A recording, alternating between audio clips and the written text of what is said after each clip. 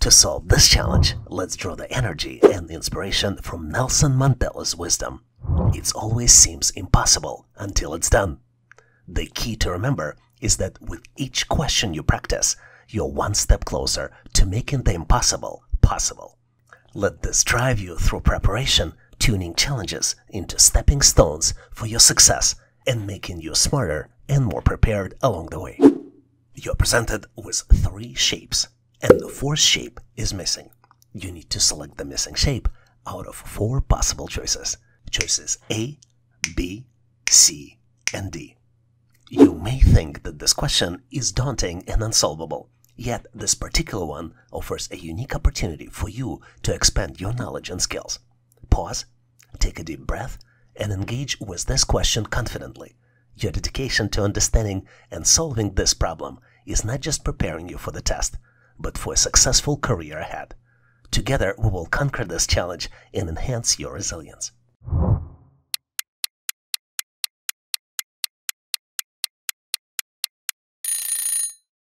Time's up. Are you ready to show your answer? Consider this. Doing your best on every question is an investment into your future success. Right answers add knowledge, while the wrong answers teach you resilience. Both are invaluable tools in your continuous journey of self-improvement. In fact, one of the most critical parts of your self-improvement journey is believing that making mistakes is not just part of your learning, but also crucial to it, since it enables personal and intellectual development. Speaking about mistakes, you might be curious to learn that the most typical mistake in this particular question is not considering that each shape in the matrix has its own pattern. And this pattern is very simple. Let's look into details. And let's start with the diamond. Diamond probably has the simplest pattern. It rotates 3 hours clockwise with every matrix. In the first shape, the diamond is at 12 o'clock. In the second shape, the diamond is at 3 o'clock, and then it moves to 6 o'clock. The circle alternates between the center and 6 o'clock position. In the first shape, it's at the center. Then it moves to 6 o'clock, and then it moves back to the center. Cross alternates between the corners at 5 and 11 o'clock. In the first shape, the cross is at 5 o'clock, then it moves to 11 o'clock, and then back to 5 o'clock. Triangle probably has the trickiest pattern. It's always next to the diamond. And if you look closely, it's either at the left of the diamond or at the bottom of the diamond. It is at the left of the diamond at shapes 1 and 3, and it is at the bottom of the diamond at shape 2. Don't you feel like Sherlock Holmes detecting all these patterns? Now it's easy to find the answer. The correct answer here is choice D.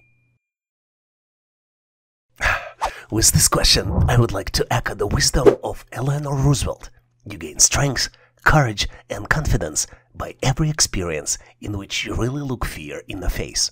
Let's confront this challenge with this assessment test questions head on, knowing that overcoming obstacles builds your resilience and your character.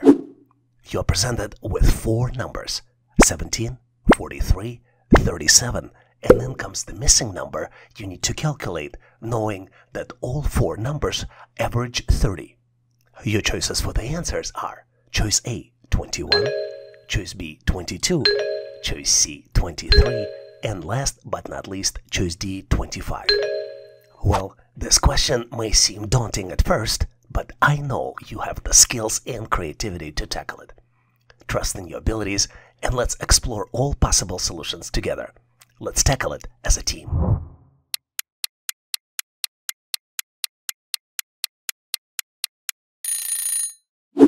Are you prepared to showcase your response? Let's move forward and see where it leads us. And if uncertainty lingers, stay motivated. Every effort made, whether successful or not, brings valuable insights and opportunities for improvement. And the solution here might be simpler than you think. If 4 numbers average 30, then sum of all 4 numbers should be 4 multiplied by 30 and equals 120. Which means that missing number can be calculated by subtracting the known numbers from 120. Let's calculate it. 120 minus 17 minus 43 and minus 37 equals 23. So the correct answer here is choice C, 23. And now it's time to grab your thinking goggles. This question is so intricate, Sherlock Holmes would need a cheat sheet. You're presented with 2 diamonds. Each diamond has 4 numbers inside. In the first diamond, numbers are 8, 6, 2, and 4. And in the second diamond, numbers are 5, 2, 2, and then comes the missing number, which you need to calculate and select out of 4 possible choices. Choice A, 1. Choice B, 3. Choice C, 5. And last but not least, choice D, 7. Investigate closely and determine if the solution emerges from the careful observation. On my end, I am moving forward to share with you my version of the answer. And obviously, if you have a better way to solve it, please make sure to post in comments.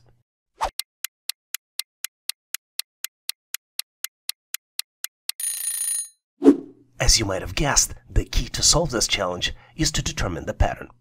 And to determine the pattern, you need to consider different possibilities, sequence, and orders. The flow of calculation may not be the same each time.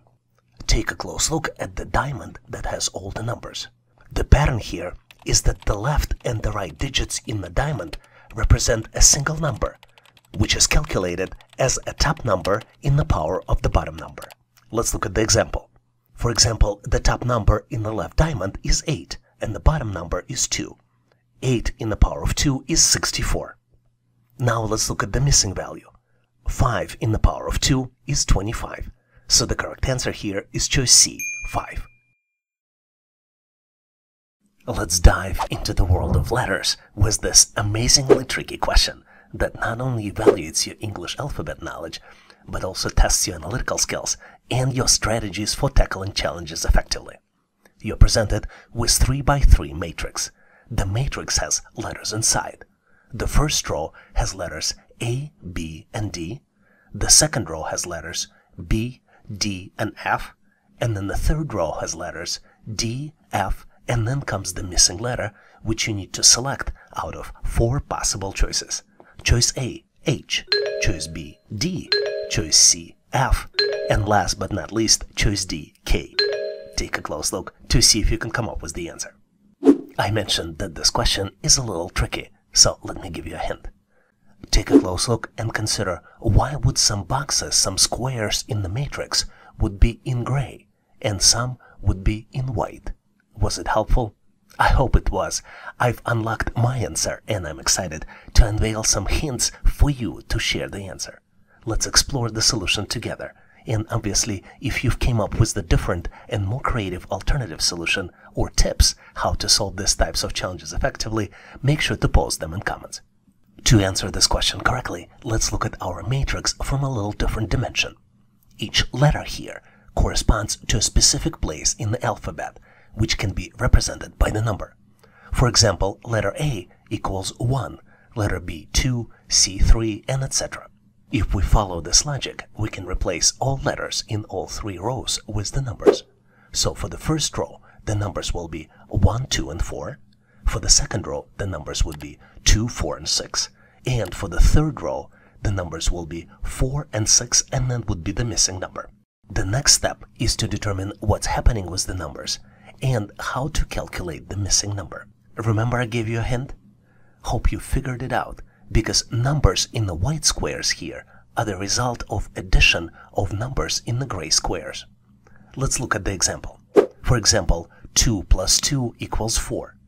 4 plus 2 equals 6. This is how the numbers in the white squares of the second row are calculated. 2 plus 4 equals 6. This is the result of the calculation in the third row, which would mean that the missing number on the intersection of 4 and 4 will be calculated as addition of 4 plus 4, which would be equal to 8. So the correct answer here is choice A, H, because H is the letter that corresponds to the number 8. To get us on the right track with this question and help you solve it, I would like to quote Nelson Mandela. The greatest glory in living lies not in never falling, but in rising every time we fall. So let's approach this assessment test question with determination and perseverance, recognizing that each obstacle we overcome brings us closer to success. You're presented with 3 buckets. buckets are hanging from the strings, and you need to determine which bucket is the heaviest if all buckets are fixed to equal lengths flexible string. You have 4 choices. Choices are A, B, C, and last but not least, choice D, neither. The only thing obvious here is that this question may seem daunting at first, but I know you have the skills and creativity to tackle it. Trust in your abilities, and let's explore all possible solutions together. Let's tackle it as a team.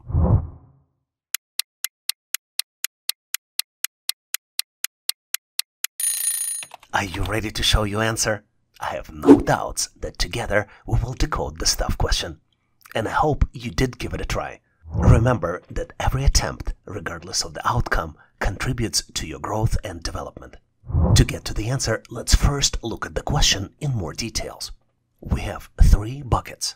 Each bucket is connected to the string connectors with the string of the same length. All string connectors are on the same string line. And what we can visually see is that bucket A is in the highest position, bucket B is a little bit lower, and the bucket C is in the lowest position. What does it tell us? What we know from physics is that when multiple objects are suspended from the flexible string, they will settle into the state of equilibrium. In the state of equilibrium, the tension in the string will be equal at all points along its length. However, due to the differences in weight, the heavier bucket will exert a greater downward force on the string compared to the lighter buckets. As a result, the heavier bucket will cause more tension in the string, causing it to sag lower compared to the lighter buckets. This visual cue of the lower position of the bucket C can give you an impression that the bucket C is heavier, even though it may or may not be the case in the reality. But here's the caveat. This would only be true if the distance between string connectors would be the same. This introduces another consideration here, because distance A for the bucket A is greater than distance B, which is greater than distance C for the bucket C. Because the distance shortens between the string connectors, and distance A is greater than distance B, which is greater than distance C, this might explain why bucket B and bucket C is lower still. But it becomes obvious that because the distance between connector shortening, it's impossible to determine which bucket is the heaviest, since shortening of the distance from A to C can explain lower positioning of the bucket, even if buckets would have the same weight. Think about it, because it's very logical. Even if the buckets would be of the same weight, by shortening the distance between string connectors, you will be able to lower the bucket. Based on this, I can conclude that the correct answer here is choice D, neither. But this question is not as obvious. Do you have different considerations? Please make sure to share your thoughts and rationale in comments so we can all learn. This particular test question is very tricky, but through the simplicity. Understanding this question is like trying to assemble IKEA furniture without the instructions. Sure, it might work eventually, but expect a few leftover screws and a sense of confusion. You are presented with the equation 8 multiplied by 13 minus square root of 64, and you need to calculate the result of this expression, which should be selected out of 4 possible choices. Choice A, 96, choice B, 98, choice C, 102, and last but not least, choice D, 104. Seems confusing, right? But whether you're a current subscriber actively tackling these questions or someone contemplating a subscription in the future, I have complete faith in your ability to overcome this challenge. Just make sure to grant yourself sufficient time to complete this question.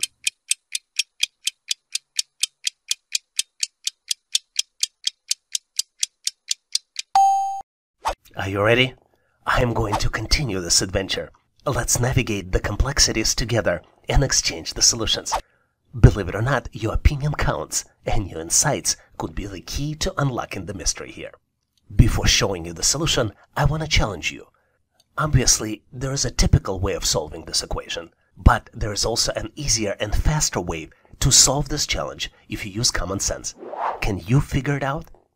Well, the typical way to solve it would be multiply 8 by 13 and then subtract the square root of 64, which would be 104 minus 8, and the end result of this would be 96. But I mentioned to you that there is a faster way to solve it, especially in your mind without the calculator. All you need to do is take a square root of 64, which would be equal to 8, and then you realize that you need to multiply 8 by 12 instead of 13, and the end result of this is 96. So the correct answer here is choice A, 96. Prepare to tackle this tricky question, designed not just to test your mental math abilities, but also to improve your critical thinking skills. You're presented with the circle, which is broken down into 8 equal parts. Each part has a number, and the numbers are 14, 28, 42, 56, 41, 82, 24, and then comes the missing number. You need to determine the missing number and select it out of 4 possible choices. Choice A, 21, choice B, 57, choice C, 65, and last but not least, choice D, 96. Tricky question, don't you think so? But believe it or not, there is a logic in these numbers. At least this is what I found. And since I did find my answer, I'm thrilled to compare it with your solution.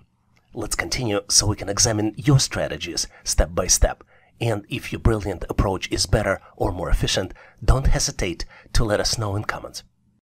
Remember, I told you that this question is tricky. Let's look in details why the answer is not obvious.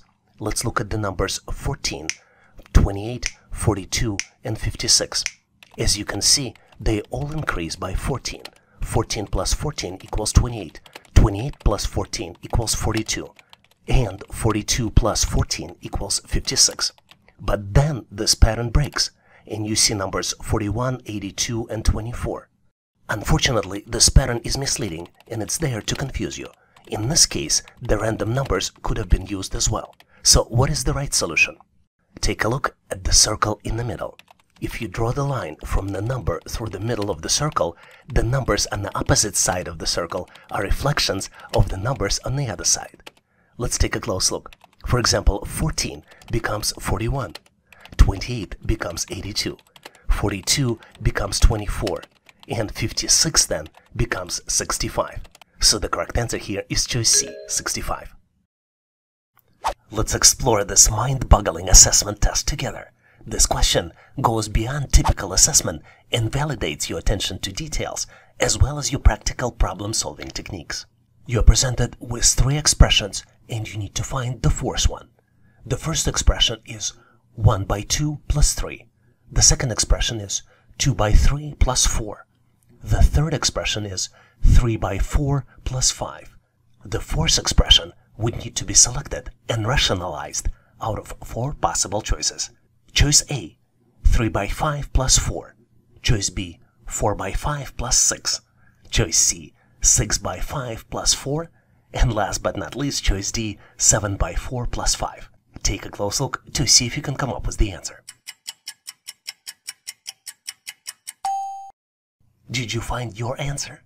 I think I discovered my solution. So let's go ahead, move forward, and dissect our problem-solving methods together.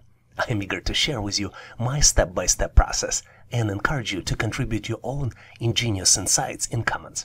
The way I see the answer is that we need to ignore the math signs, multiplication and plus signs, and focus on the numbers themselves. Because the pattern here is actually the sequence of numbers in each row. For example, let's take a look at the row 1. The numbers are 1, 2, 3. In second row, the numbers are 2, 3, and 4. In the third row, the numbers are 3, 4, and 5. So what we see is that the number in the next row starts with the middle number of the previous row, which means that correct numbers for the row 4 would be 4, 5, and 6. So the correct answer here is choice B, 4 by 5 plus 6. In pursuit of mastering this question, let's draw an inspiration from a tenacity of J.P. Morgan.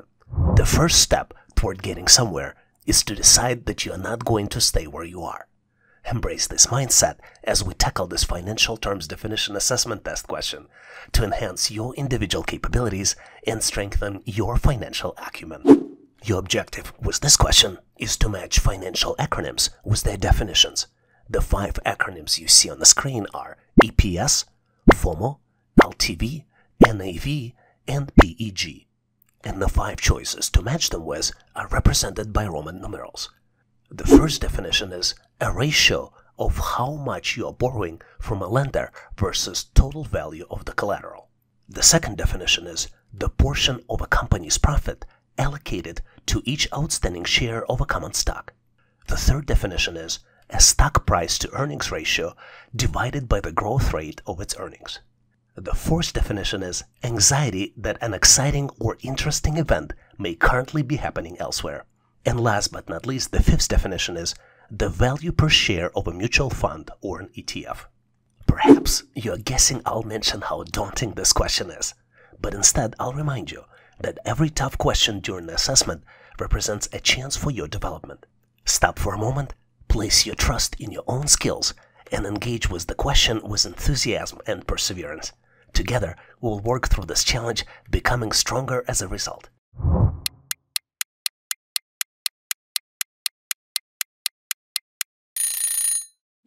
Time's up!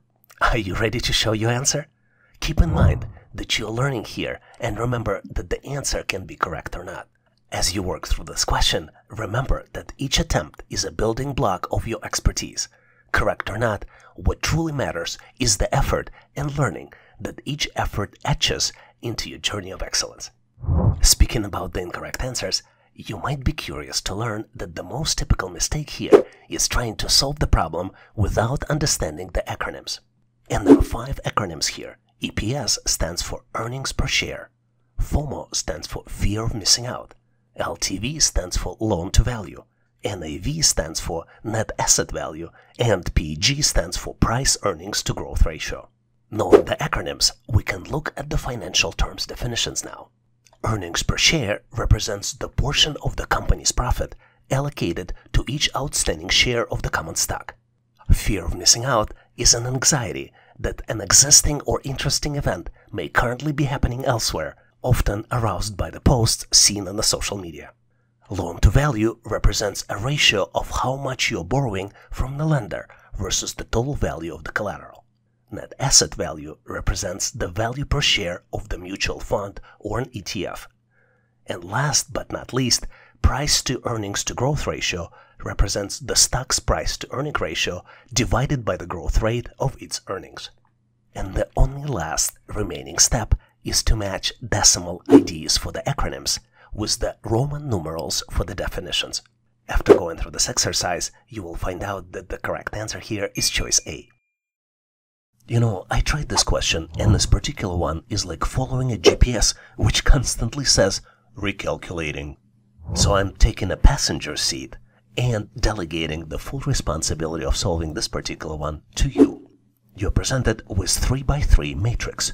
The numbers in the first row are 11, 17, and 28. In the second row, the numbers are 25, 33, and 46. And in the third row, the numbers are 14, 16, and then comes the missing number, which you need to determine and calculate out of 4 possible choices.